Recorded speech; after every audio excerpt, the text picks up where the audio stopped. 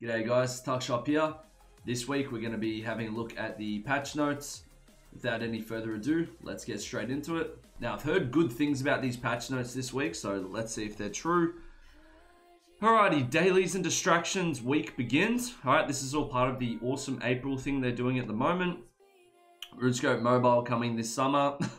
Yeah, I'll believe it when I see it. I've already got the mobile app, but yeah, again, I'll believe it when I see it. This week, it's all about dailies, distractions, and diversions. You can't forget about diversions. So we got the player-owned port boost. Okay, that is available to Iron Man.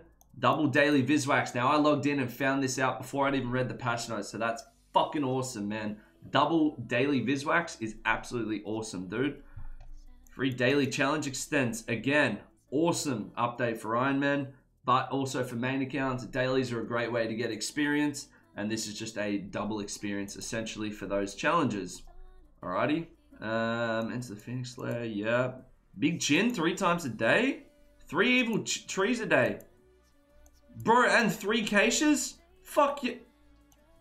What? Ah, that's not available to Iron Man. What's the point? Why not? Whatever, man. It's still pretty good for mains.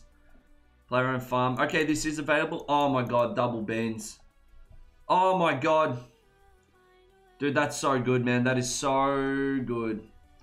Alright, having a look. We're still going. This is available as well. Double runes. Oh, dude, this is a good day for Tuck Shop. Man, this is a good day for all Iron Man. Alright, this is a good update so far.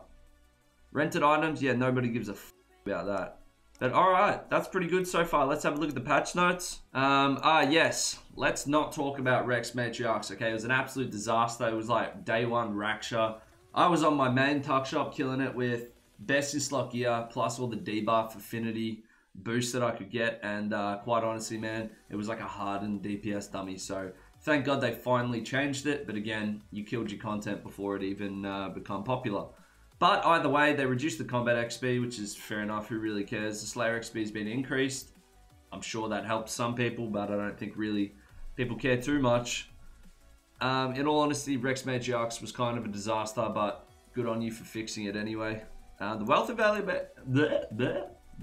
evaluator is now free for all players. That's pretty good. I heard of people getting like 3 bonds back if they'd purchased it recently. I myself bought it quite a few years ago, so I don't think I'll be getting anything back on it. But again, who cares? Yeah, no one cares about rune coins, and no one cares about Diango.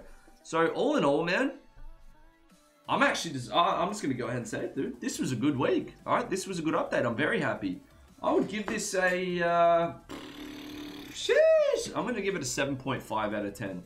All right, you lost points because of not allowing Iron Man to do those the distraction diversion boosts. What's the point, man? We've got everything else boosted. But, again, I can't complain, man. Beggars can't be choosers. 7.5 out of 10. Well done, SmagX. Well, that's it from this week's patch notes. See you in the next one. Have a good day, guys. See ya.